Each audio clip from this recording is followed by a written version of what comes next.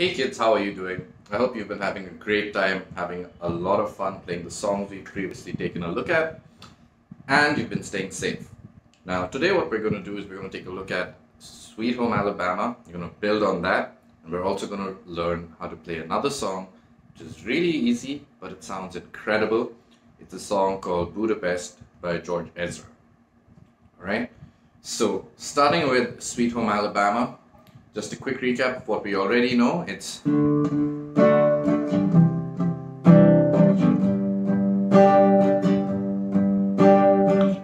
down, down, down, up C, down, down, down, up G, down, down, down, up 2 times G.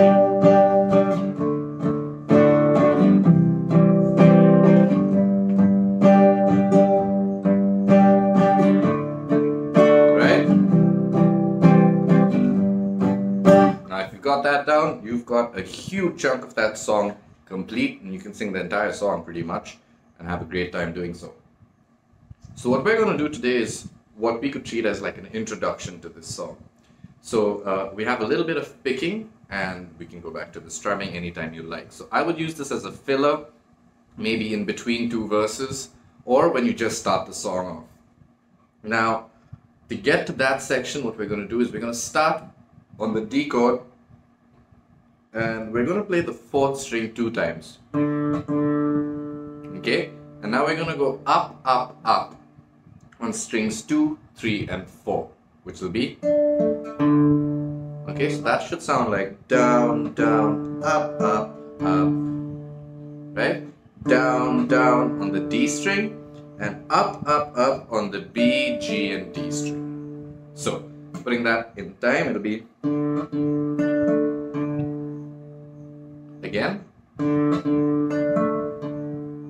Alright, and now since this is an introduction, we're going to take the easiest way possible, and all we're going to do is take that middle finger and we're going to place it on the 3rd fret of the A string.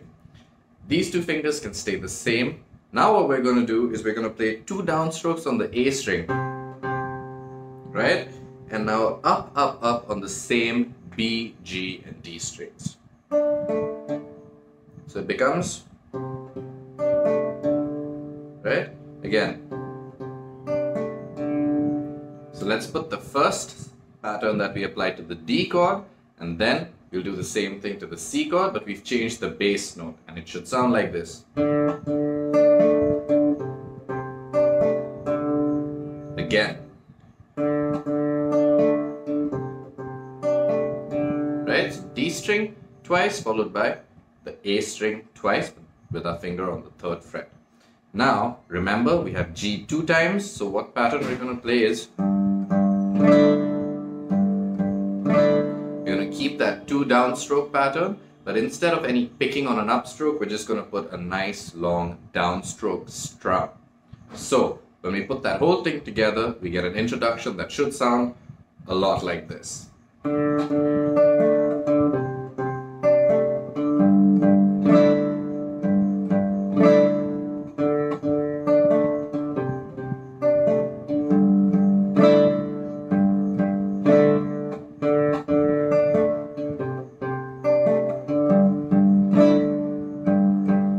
And from here, you can go into the strumming.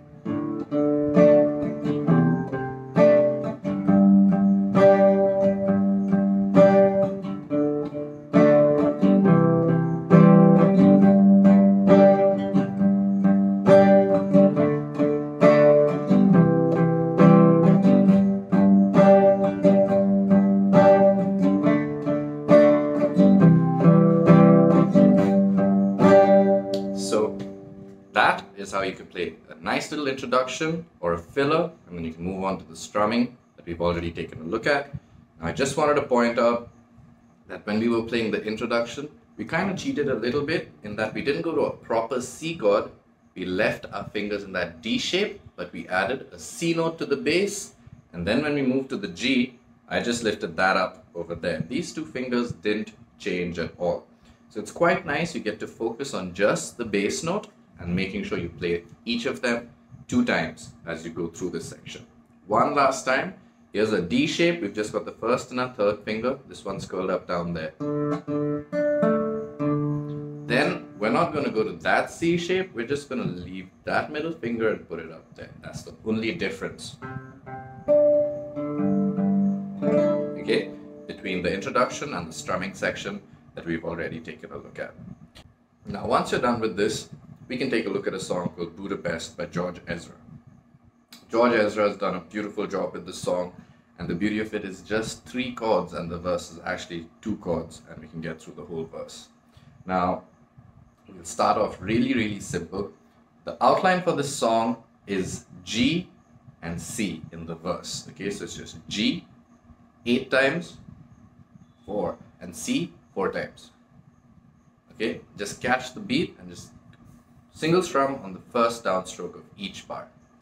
So the chorus changes a little bit, we'll get to that. So when we start off, we're just going to play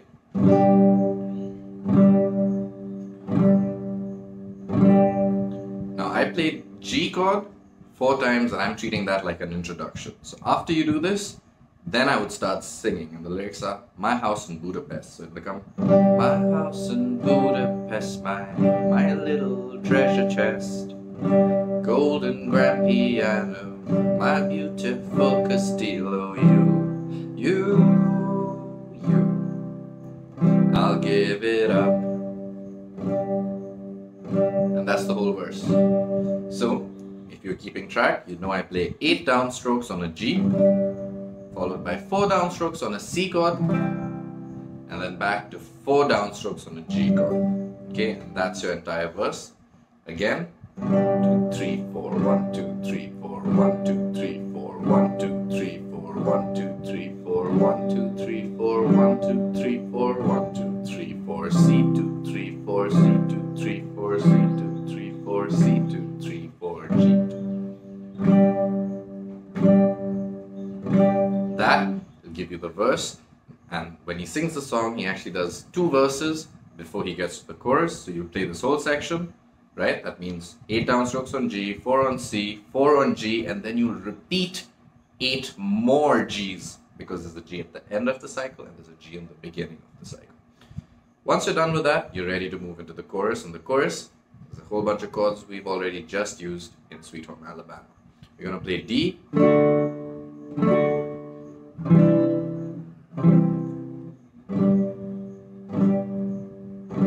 and this happens 2 times. What happened here is 2 downstrokes on a D chord, move to a C for 2 downstrokes, and G for 4.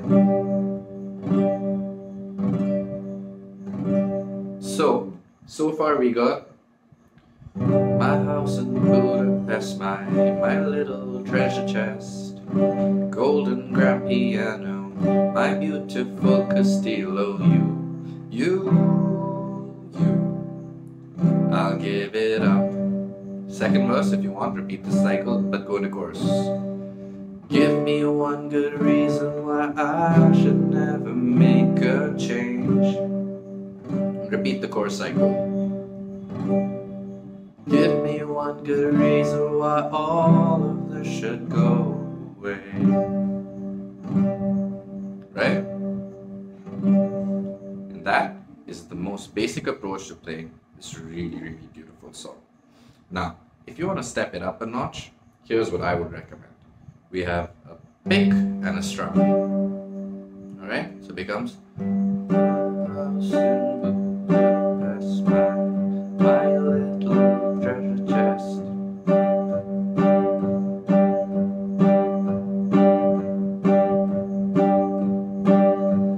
Right? So I'm just hitting the lowest note of the chord and a strum. What you do have to be aware of here is that if we were doing 8 single strums, we're going to have to do double that, so 16 of this pattern. So it'll become big strum, that counted as 2 of that pattern, but it was actually 1 down strum, right? So if you're playing 8, you're going to have to double it to 16 with this pattern. If you're playing 4, you're going to have to double it to 8 in that situation. So big strum, big strum, big strum, big strum, big strum, big strum, right?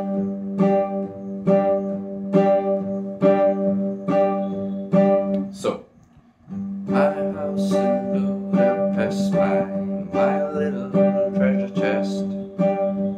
golden grand piano, my beautiful Castillo, see you. I give it up. Repeat it for the verse. See? Just big strum, big strum, big strum, big strum.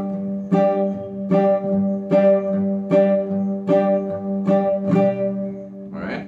Now, when you get to the chorus, things will be a little different.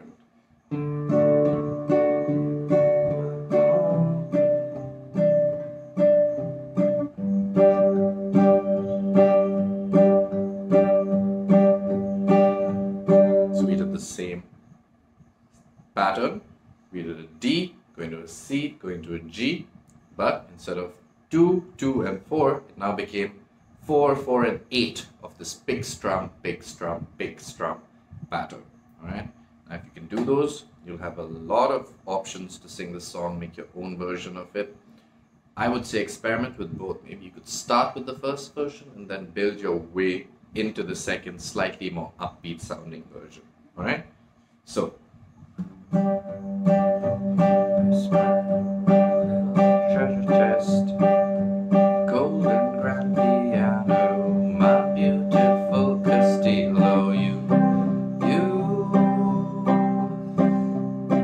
I'll give it all.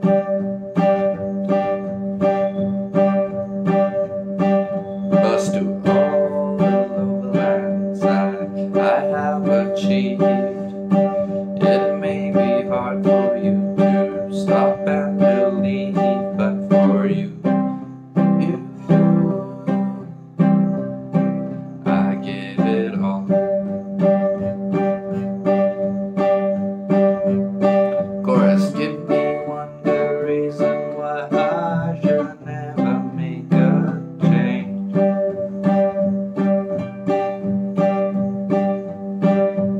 Give me one good reason why all of this should go away.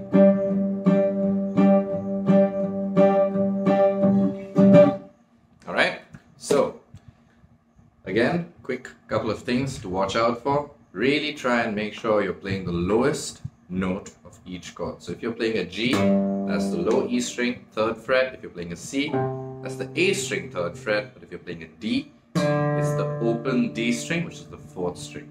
Alright? That's super, super important if you want to get that same vibe that he has going on in the song. Apart from that, keep your wrist really loose while you're strumming, and once your hand is in motion, keep that motion going on. You don't want to stop for this hand to find the right chord.